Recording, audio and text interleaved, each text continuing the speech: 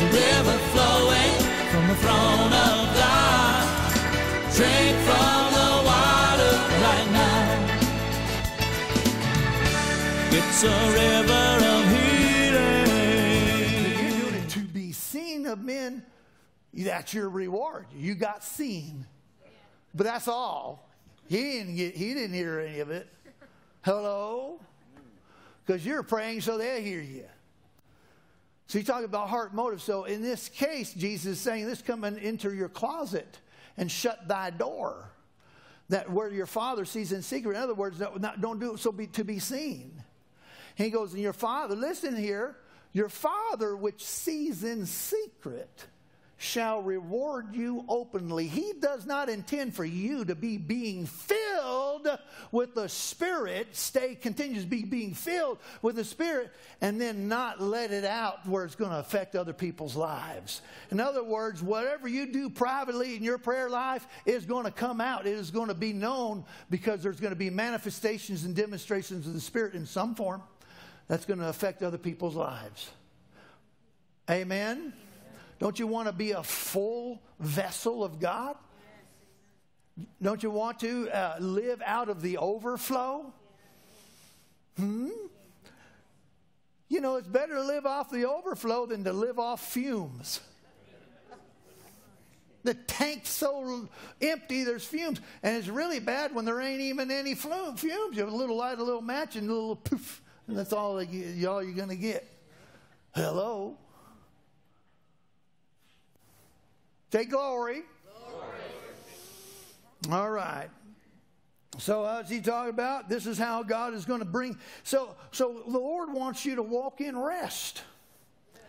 God wants you to walk and live a life of refreshing. Amen. Refreshing that comes from the presence of God. Amen. Well, I wish I had more of the presence of God in my life. I've heard people say that. I go, well, why don't you just go on in? Hello? He's there. He's waiting. He said, come boldly before the throne of grace. Come on in.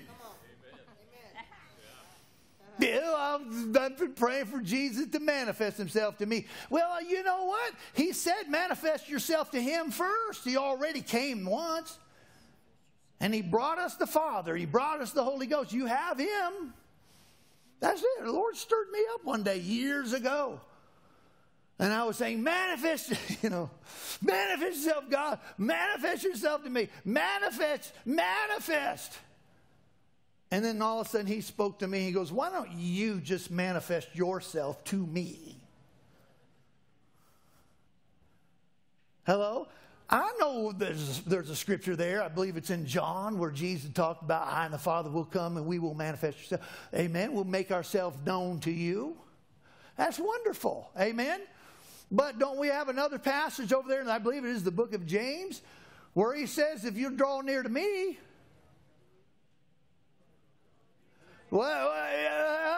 if you'll manifest yourself to me, I will manifest myself to you. And he can't lie.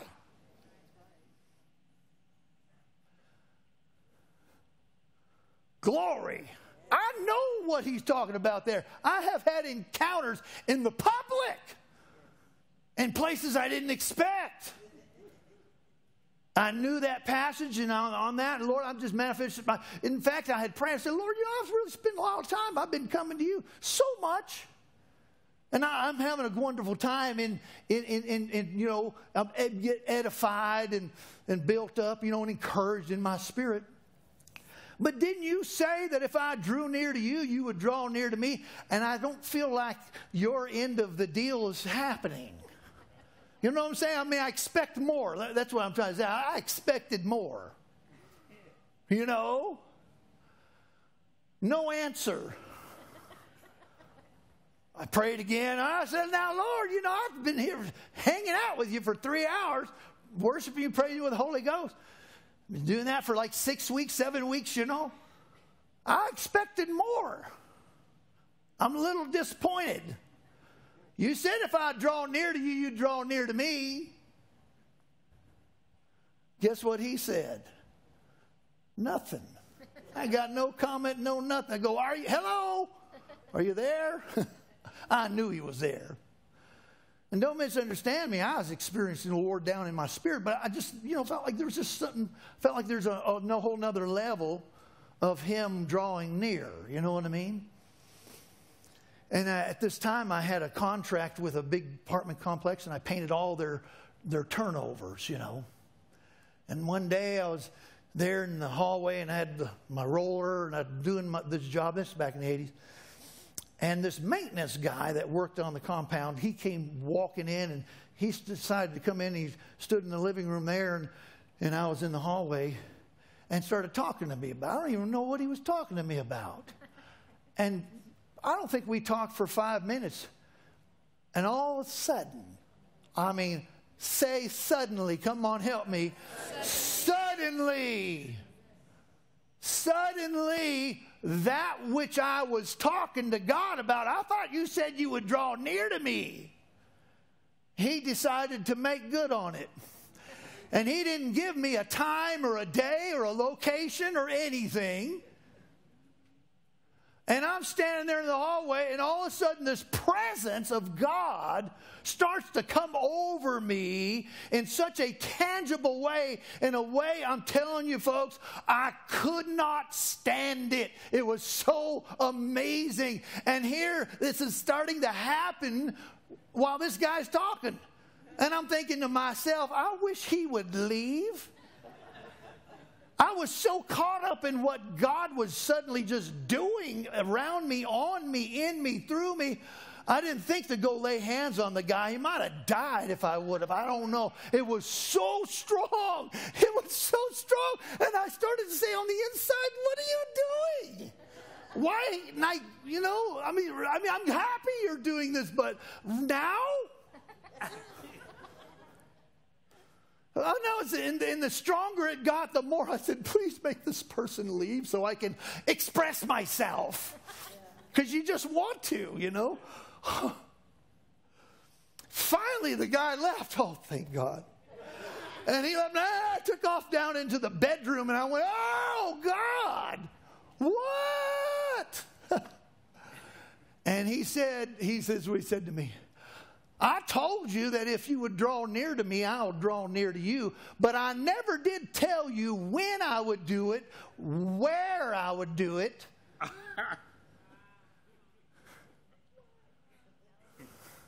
How I would do it. I was so under this tangible, heavy, thick. Say thick, man. Ooh, thick.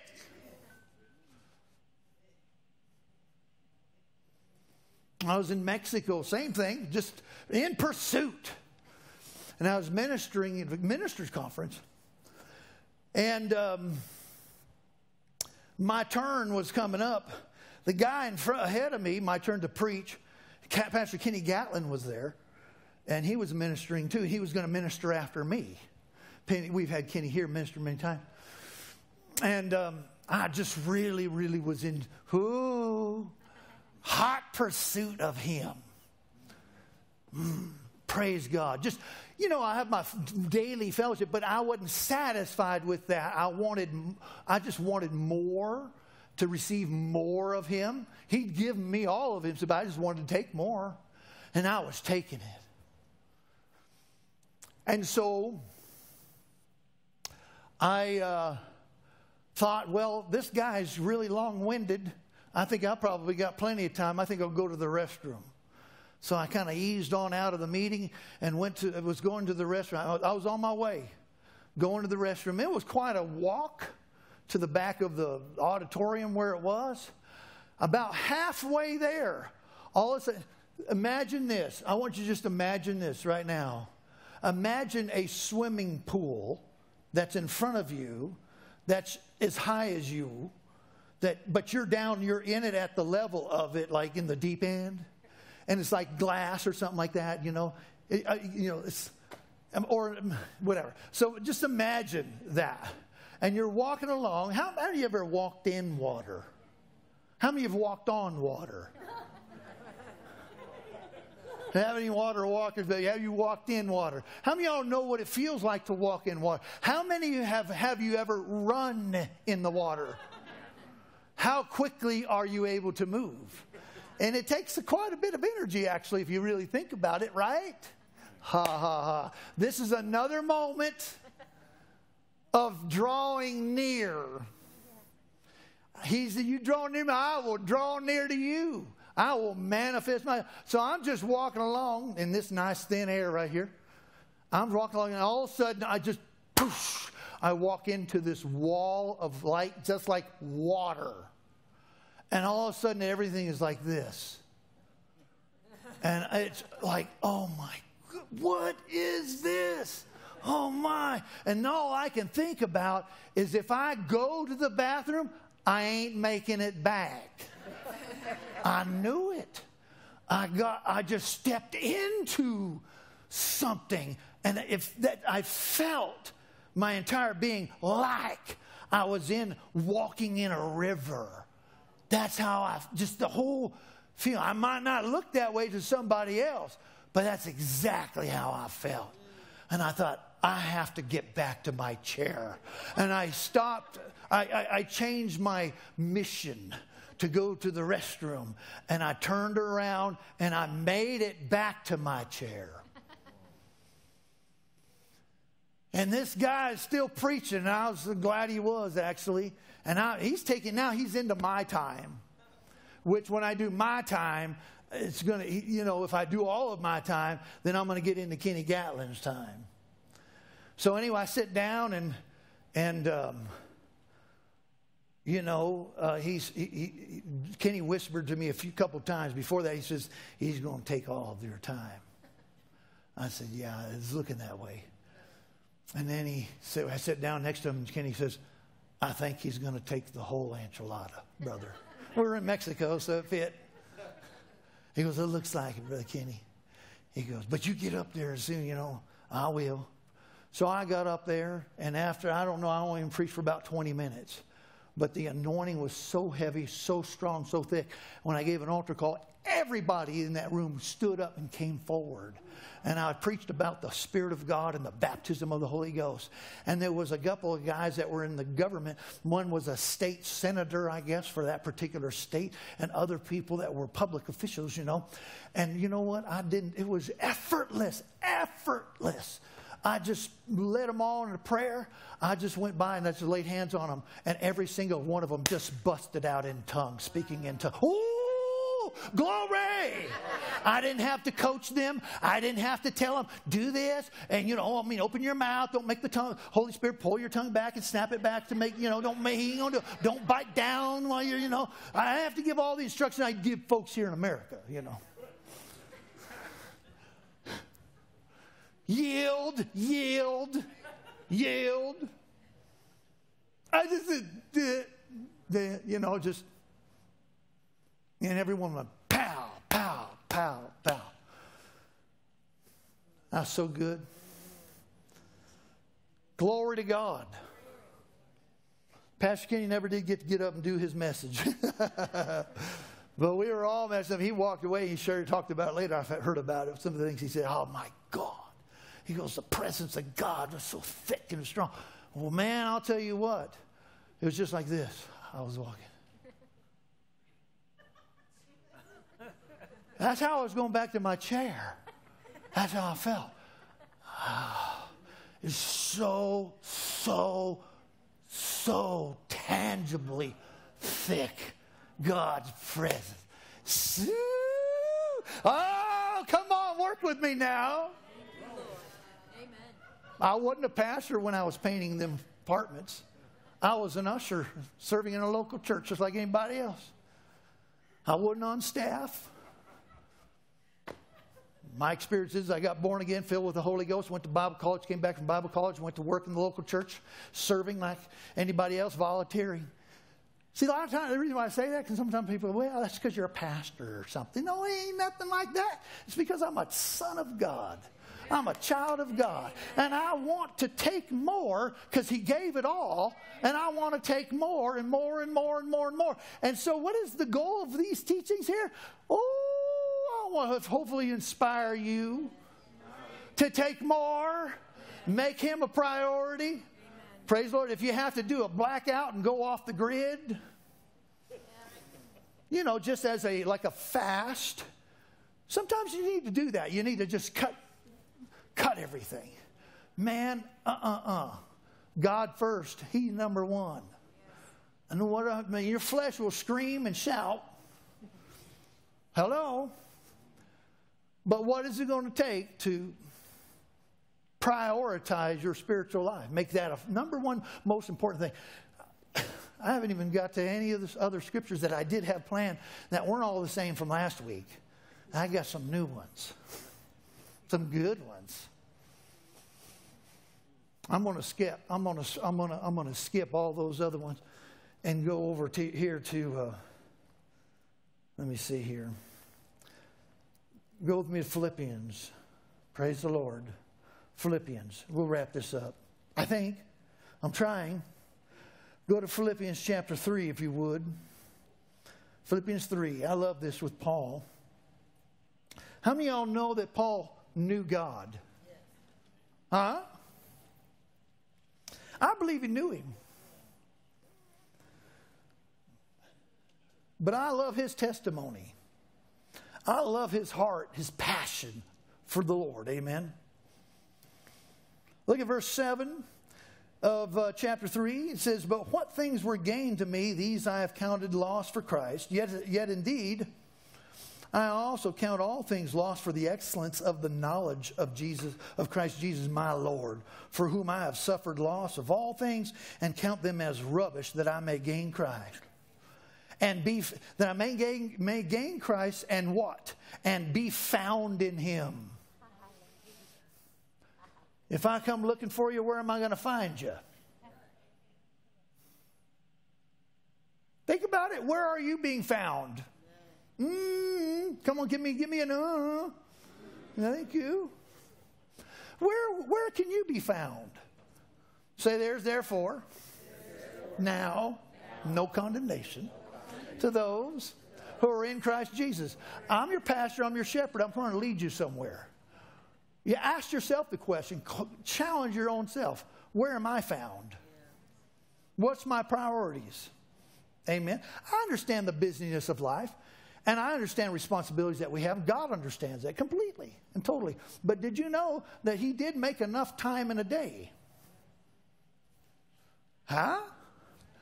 The reason why you have microwaves and all this indoor plumbing, thank God for indoor plumbing.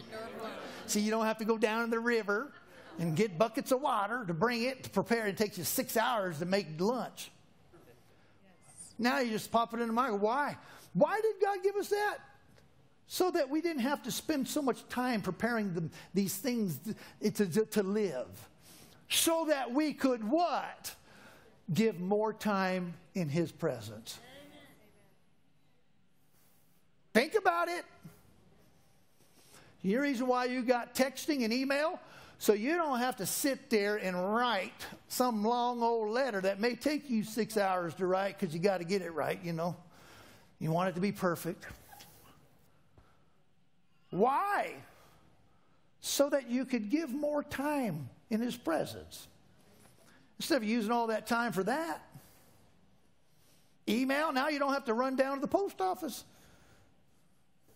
Just use that as an example. Praise the Lord. Why did God give us showers? I don't know. Well, I do know. Thank God for them, man. Otherwise, we all be sitting here going, well, when are we getting out of here? It's starting to get hot in here and smelly, you know. So you can get words from God. How many of y'all have gotten revelation from God in the shower? Come on, man. I mean, He is giving you some stuff, huh? Praise the Lord. These conveniences. Amen. Do y'all remember the day back when, some of you will, some of you won't, where Saturday was bath day? Whether you needed it or not. I do. I remember it. Some of you are looking at me funny, like, really? You take a shower every day and twice a day. Hello? Why do we have these conveniences? So we can have more time that we can give to Him. Amen. He made life easier for us. All of these conveniences are not to make life more complicated, to fill our day up with more of everything else and not Him. I hope you're still here.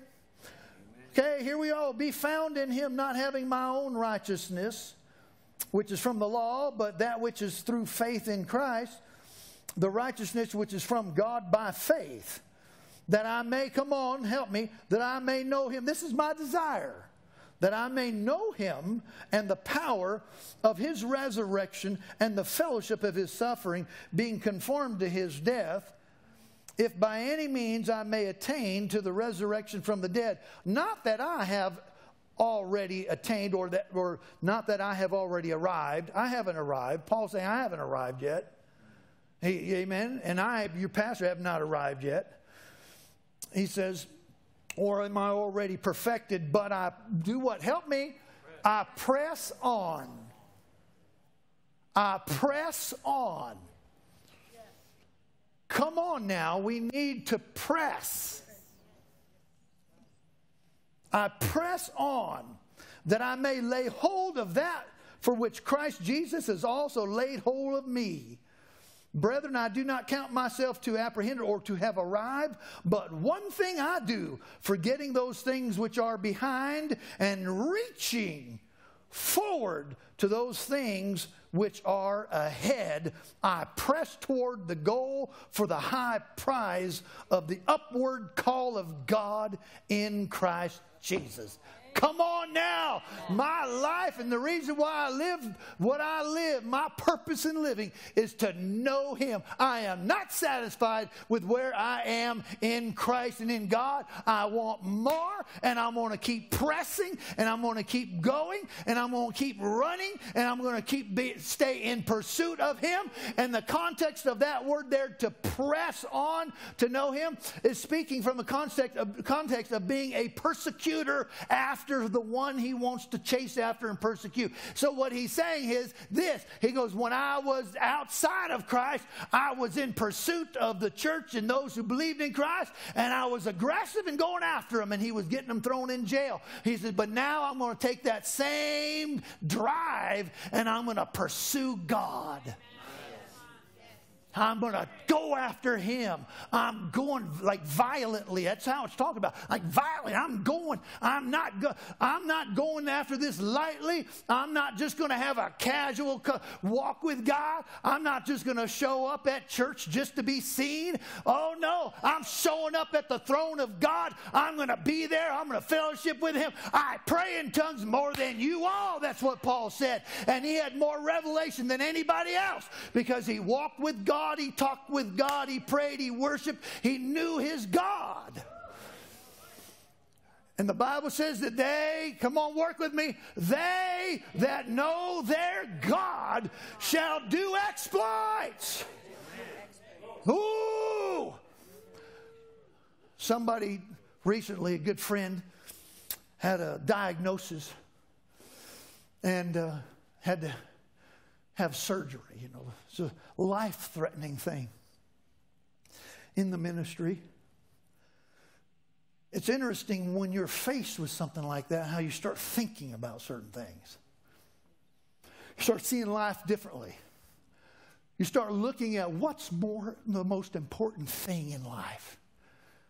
And in one of his statements, his postings, he said this, in light of what was going on, in light of the risk that he could die from this. And he stated,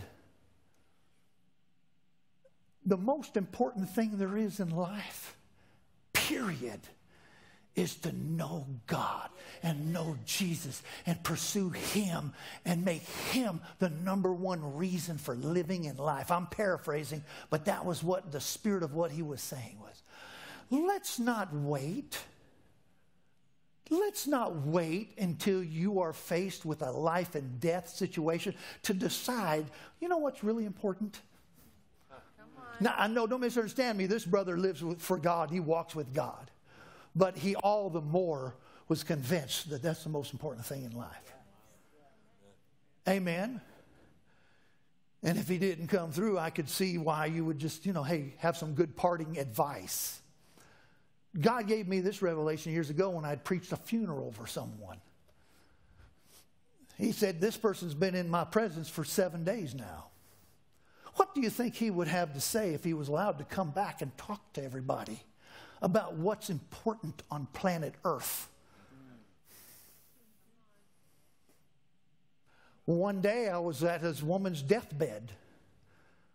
She was tears. She was just overwhelmed with tears. Just so disappointed with her own life. She'd been basically a good person her whole life. And she'd been a believer her whole life. But she knew she never, ever made God a priority and made growing in him and knowing him any kind of a priority. He was last on the list of things to do in life. And now she's about ready to step over to the other side. I had to assure her of her salvation so she could know you're saved not because you prayed or sought God. You saved because you put your faith and trust in Jesus to save you. Amen. So by grace, sister, you're saved. She goes, but I'm so regretful because I know I could have. I didn't. He was not important to me. Now he is because I'm dying. I'm going to leave. And now that I'm thinking about, she's real honest, I'm thinking about all this now. Can I challenge you? Don't wait. Just get on with God. Get on with God. You have this great baptism of the Holy Ghost and power and fire, and you can pray in your known language, but you can pray in other tongues and build yourselves up and be edified and position yourself for the gifts of the Holy Ghost and the anointing of God and the presence of God to come and manifest. Draw near to him, and he will draw near to you. Glory to God. Amen. You'll have no lack of power. You'll have no lack of faith. He said this, that's what he said. That's so much I want to say. And I'm looking at the clock, and so are you. So stop. Don't be messing with me. I'm going to let you out before noon. Some of you think, are we going to get out before? Yeah, you're going to get out before noon. Amen. Say glory. Glory. He will keep you in perfect peace. Perfect peace, perfect assurance, perfect faith, strong, whose mind is stayed on him. He is your priority in life. Glory to God. Stand to your feet. Amen. Amen. Paul said, I press. We need to press more. Don't back off. That's what he's saying. I'm not backing away. I have a lot of life. I've lived a lot of life. I have a lot of experience. I've known him. But my desire more than anything else in life still is to even know him more and experience him more. In Jesus' name, amen. Drink from the water right now. It's flowing to you. 'Cause it's flowing to you, and it's flowing to me. It's Holy Ghost anointing, and it's time to be free.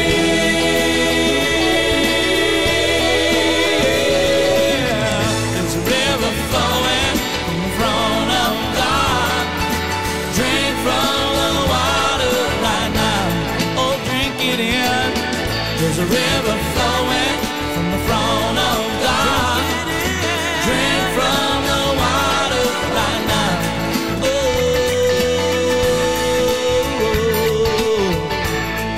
flow, river, flow. It's a healing river flowing up to you. It's a mighty river flowing.